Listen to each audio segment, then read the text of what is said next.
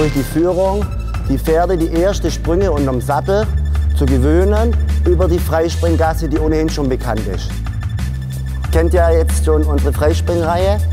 Das Pferd hat es ja schon mal gemacht. Am allereinfachsten tun sich generell die Pferde auch im Laufe der Ausbildung, da sie ja doch immer wieder sehr viel Kontakt zur Bande suchen, um die gerade Richtung zu erhalten.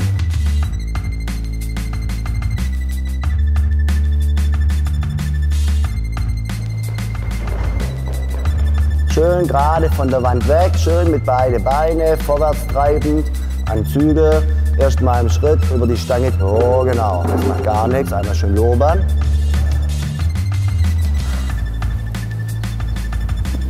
Oh genau. Und dann machen wir das Ganze zuerst mal im Trab.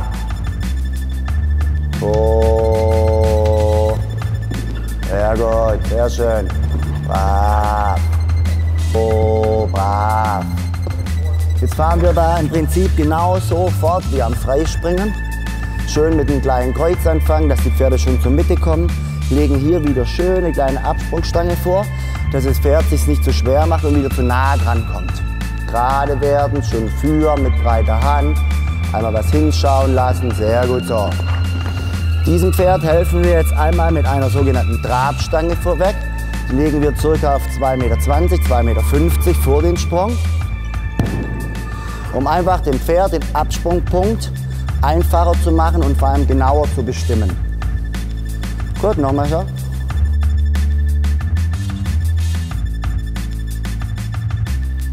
Oh, oh, das ist so.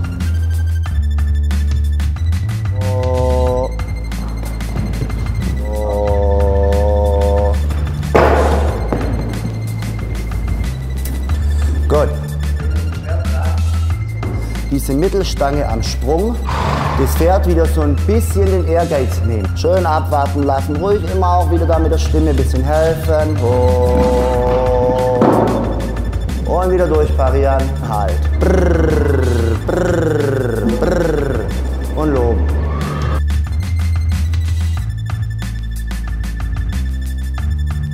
Sehr gut.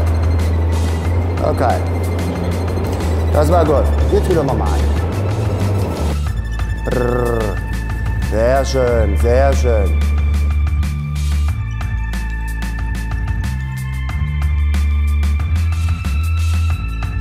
Es war sehr schön zu sehen jetzt, wie das Pferd sich jetzt dann ein bisschen Zeit gelassen hat, den Körper mit benutzt hat und einfach mit drüber nachgedacht hat, wie es sich einfach einfacher macht. Ne?